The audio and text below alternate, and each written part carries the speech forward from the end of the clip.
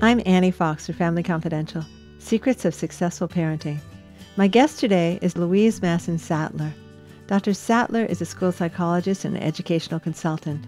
Today, we'll be talking about public education and how to make classrooms more inclusive for children with special needs. Hi, Louise. Welcome to Family Confidential.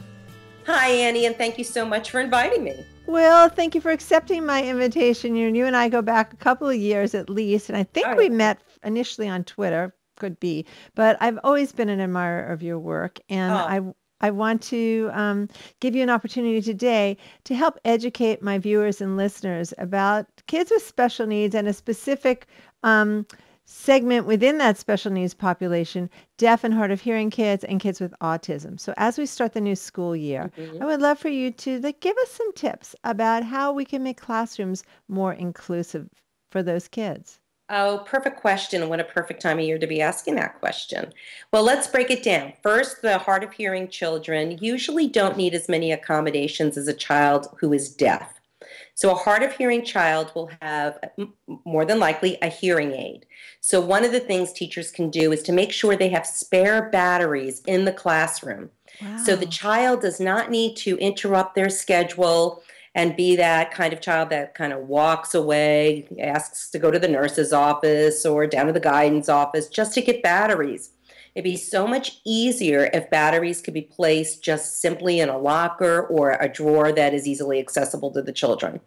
What a great tip. I never would have thought of that, and it's terrific. So what you're saying for a parent of a child who is hard of hearing, to give the teacher a heads up and a supply of spare batteries before school starts.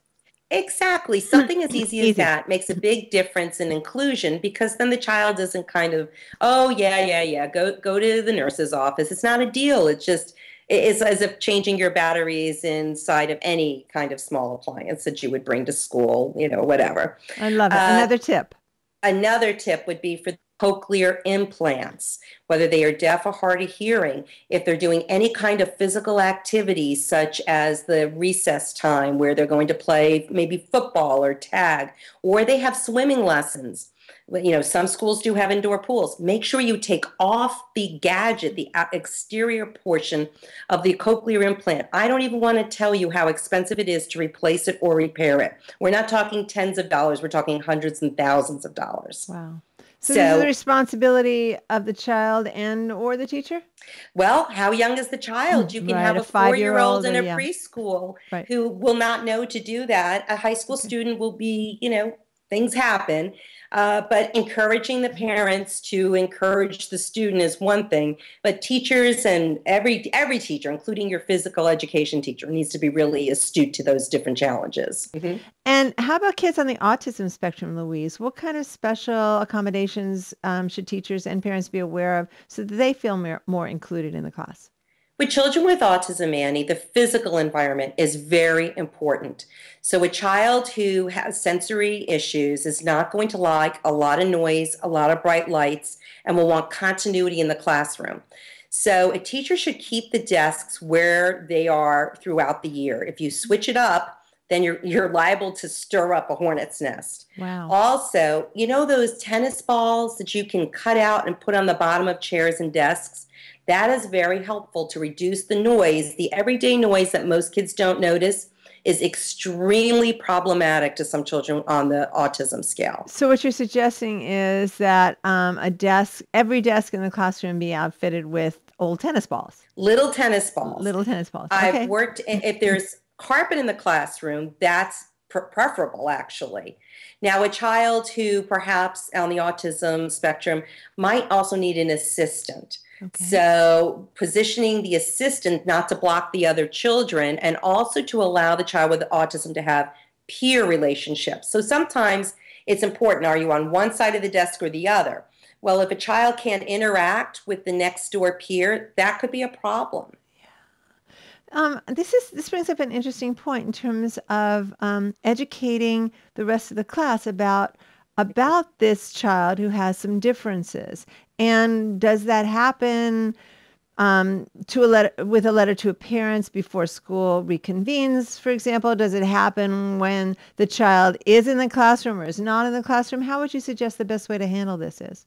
Well, because of certain rules and regulations, letters to the parent are usually not advised or allowed. Okay, and why is that? Because there were privacy rules as Okay. well.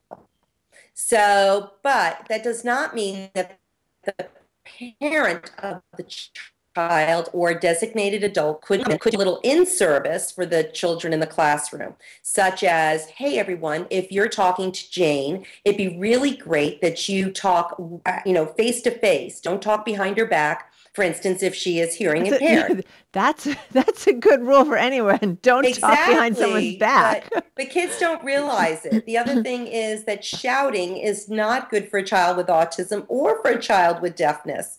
Deaf children will say, you can shout all you want. I still can't hear you, but thanks for trying. So really what you need to do is just do a little mini in-services, but I would not bombard the children with the do's and the don'ts. They'll figure it out. Okay. If a child has intense needs, then that's something else. You might want to pull them aside when that child is not in the classroom and say, hey, this is what we do in the classroom and not to do. But if the child's included all day long, then we should make it natural and really try to reduce any bullying. Snap any of those negative comments or, ooh, she can't do this or whatever it should be. She needs a special spoon to eat. Those kinds of things it's okay to acknowledge, yes, she has a different way to eat or to sit or whatever, but it is not okay to bring it out in a negative way. And we need to sort of set the tone for that. Yeah. I'm thinking this would be a great topic for a PTA meeting.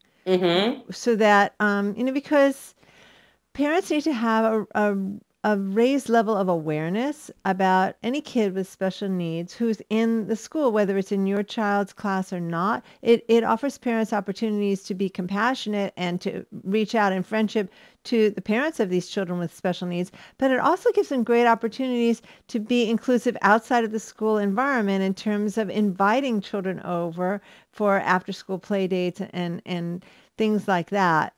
Have you ever had opportunities to speak to PTA groups? Yes, of course, and you know that. One of the things as a school psychologist that I found my role to be was to make bridges. So to make bridges between families who have children with challenges and those who have typical developing children. What I find is that the children are really the dynamic and the bridge. They're the ones who are very willing to make friends, particularly the younger ones. And it's the parent of maybe the typical child who's nervous to have the other child over. What if they do something? What if I don't know what to do? What if I don't know how to communicate? So having a group play date, parents and children together, is really valuable. Not the just drop off, but being able to just get to know each other as people. And as I know that parents who have special needs children will say, I really wish I had a mom to go out with coffee. But sometimes when I go out with my child and they act up, I feel very, like people are looking at me and self-conscious. So I don't always do those activities. But more and more children are being born with autism. One out of every 88 children in the United States in the year 2014 will be diagnosed with autism by kindergarten.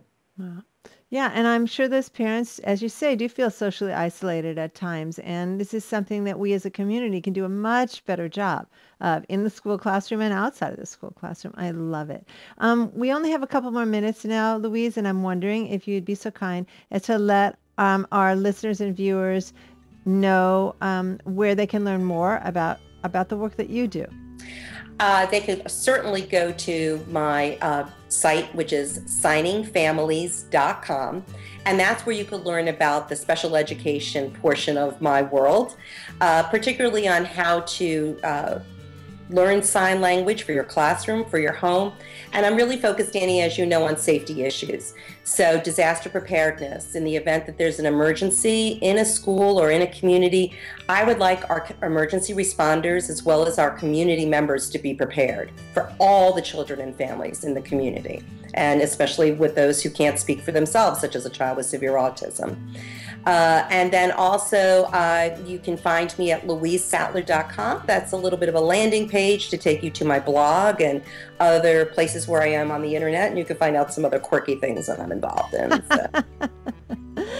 Great. Thanks so much for your time, Louise, and also for the excellent work that you do. I really Annie, appreciate right back it. at you. You know I'm a big fan of yours, too. So goodbye, everybody.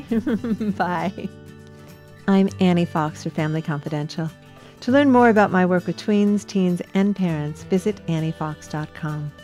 And check out my book, Teaching Kids to Be Good People, Progressive Parenting for the 21st Century. Tune in next week when my guest will be Dr. Beth Onifrak. Dr. Beth and I will be talking about helping children thrive by teaching little kids to deal effectively with big emotions. Until next time, happy parenting.